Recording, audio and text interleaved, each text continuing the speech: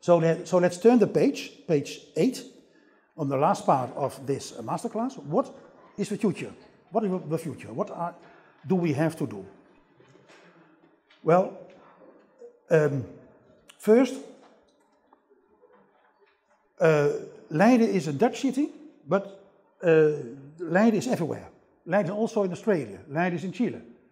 Our knowledge, our product, our contacts, our relations are everywhere on the world. So it's not only a city, it's also a system. And we should act in the city, but also in that system.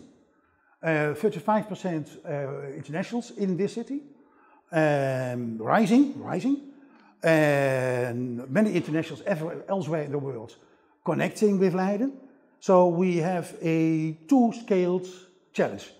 We have to deal local, build a nice city, and at the same time we have to act global.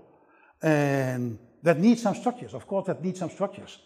And the first map on this page shows you a picture of the Hanseatic League. You know the Hanseatic League?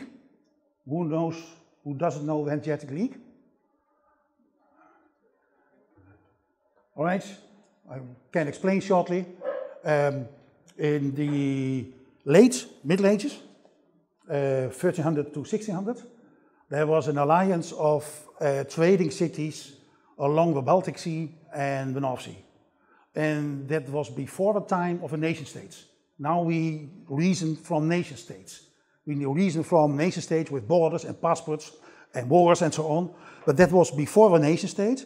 And we had a continent with city-states, and the city-states were trading with each other. You say trading with furs and wood and herring. All right, what's interesting about it? Well, if you have a ship and you bring wine from the Netherlands to Tallinn on the Baltic, it takes you some time. And you have to be sure that you get a fair price for your wine after arriving in Tallinn. So it's not only trade with wine and furs and wood and herring, it's information. It's information. You need good information, and you have to be sure that your tradesmen are safe in Tallinn.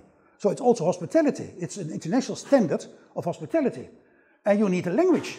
You have to be sure that you can understand each other. Sound familiar? Sound familiar? To our century, we have an international language. We have English. Their language was Lower Frankish, one of the predecessors of German, both German and Dutch.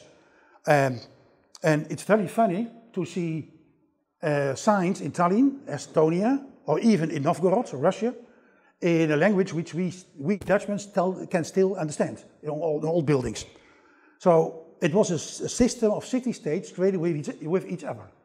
And what we now see in the city hubs, or the knowledge hubs, they are behaving more and more like the former Hanseatic leagues.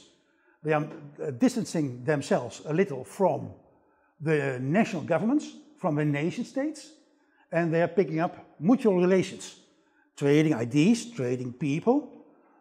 And it's fascinating to see. Maybe they also are going to develop their own forms of freedom and their own forms of tolerance.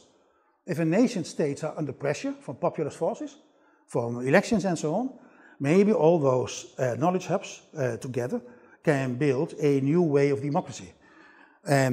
So picking up relations, not only on a university level, but also the level of municipality and civil society, with our sister cities is an important point for the future.